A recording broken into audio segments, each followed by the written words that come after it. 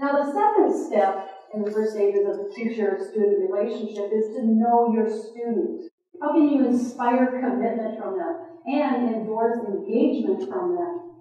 If you can do all that, wouldn't it make your lessons more fun for you and more encouraging for you? Wouldn't you be more motivated if you had students that actually achieve those things? Well, every one of you has the power to be able to bring that out in your students. See, your student's success and your success depend on how you interact with that student.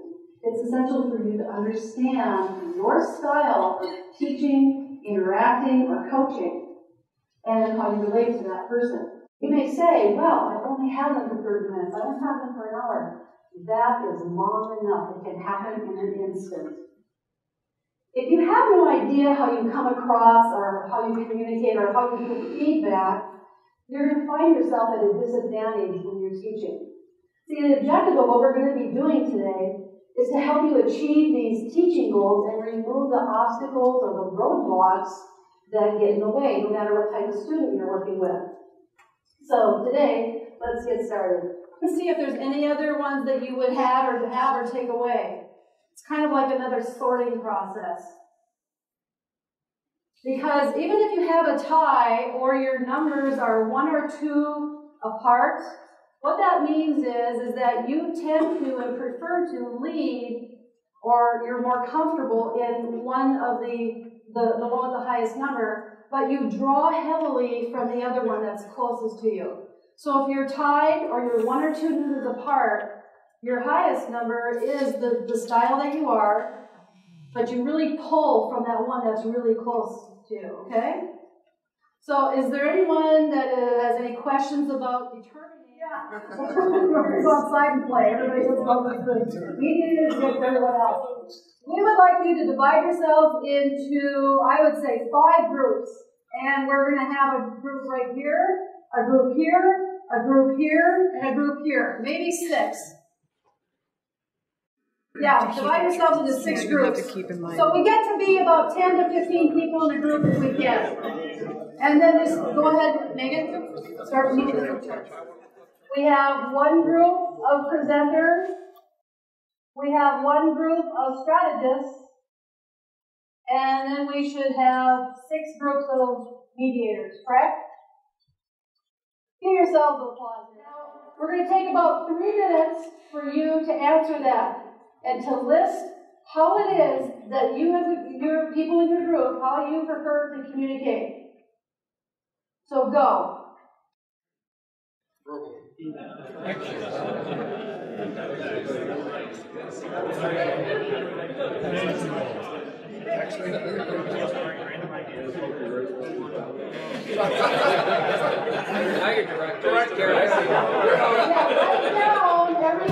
Write down all the answers. You should have a long list of how do you prefer to communicate.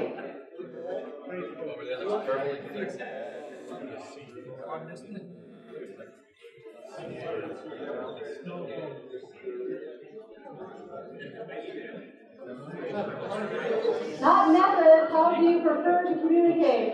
I heard you go.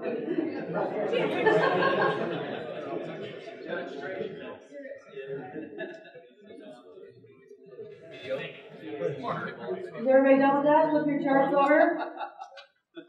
Now, I'd like you to write this question up there. How do you make decisions? How do you make a decision? How do you make a decision?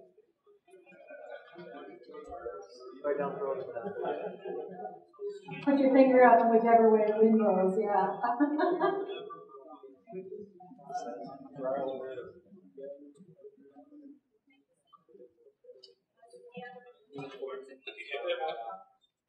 How do you make a decision?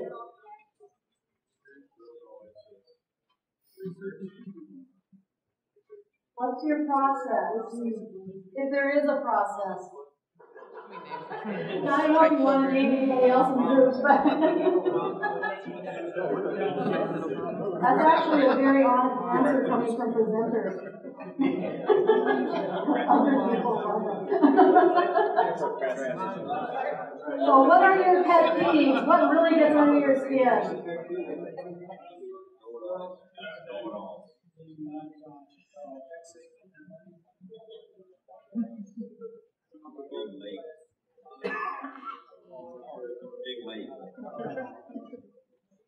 And this list is usually your longest list.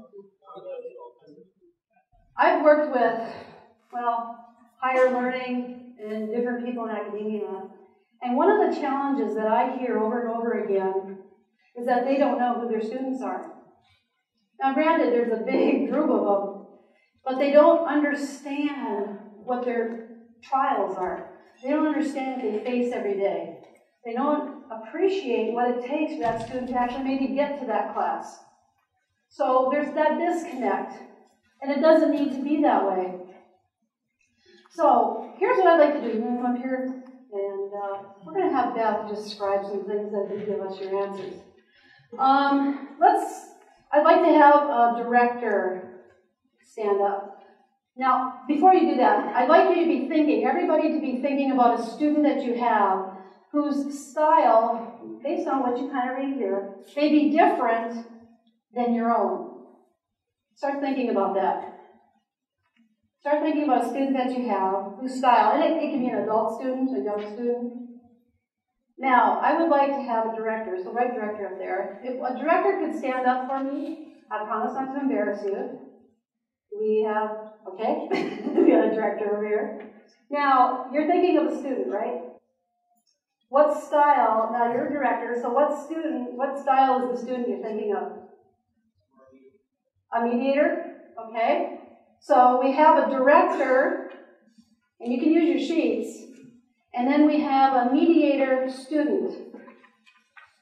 Now, what you do, and how this is useful to you, is you look up director, and you see what their liabilities and their assets are. And then you find the mediator, and you see what their liabilities and assets are. And then you look over, and you say, how do I influence a mediator? Okay, because that's what you're doing. Every one of you is a big influence in each of your students' lives. They talk about you all week long, whether it's, oh, do I have to go again, or I get to go again.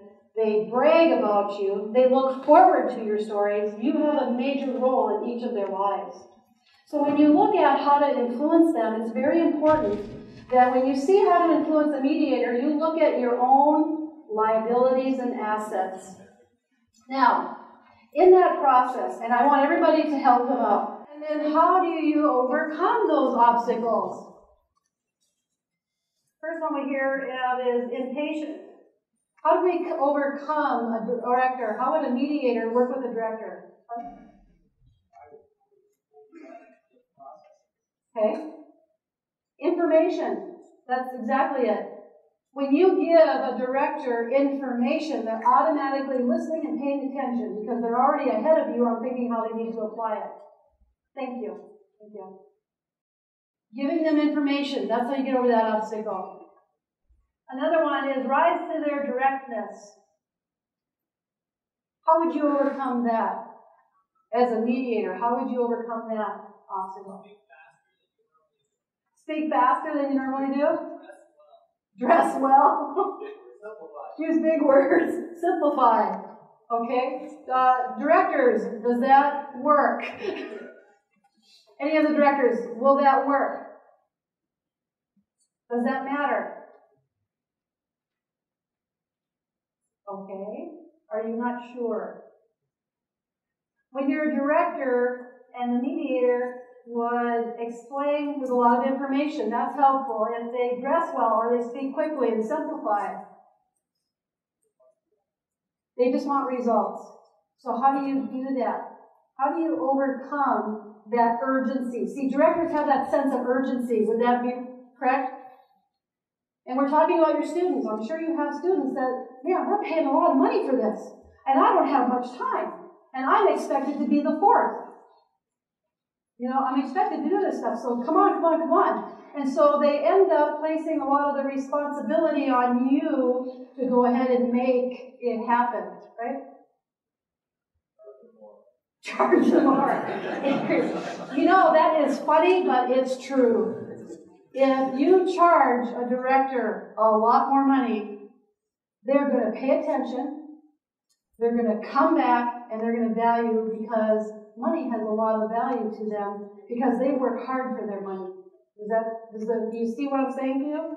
how that style works and how that thinking process is. So if you have directors that are students, double their fees, and they will become a better, more attentive student. It sounds funny, but it's true, because they place value in that, because they say, I want the best. When you know your presenters are coming. That's an obstacle, because you're wearing another hat, because they want to be entertained, because they think that when you entertain your presenter students, that's their way of knowing that you like them, which we know that doesn't mean that if you're instructing them and you're not entertaining them, you don't like them. That's not true. But that's how they perceive that because of what's based on their style. What's another obstacle? Yes? You have to repeat that. Okay, they don't follow through with what they learned. They aren't going out and practicing it, but they come back. Lack of commitment. Good. Yeah, that kind of supports what you were saying too. Lack of commitment. That's a big obstacle for any of these, match these styles. Lack of commitment. It may appear that they have a lack of commitment, but maybe it is that they aren't sure how to show their commitment. Because remember, and this is a key point, that student isn't only that style when they're spending those 60 minutes with you. That's who they are their entire day. Okay? They don't just decide to become a presenter or a strategist or a director or a mediator when they're with you in that lesson. So that in itself is a major obstacle. So how do you overcome some of these obstacles? What's that? Avoid details. They're not interested in the details. So how do you do that as a golf instructor? How would you do that? Avoid details.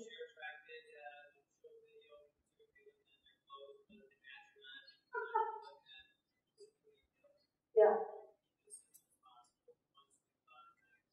Yeah. Keeping it simple,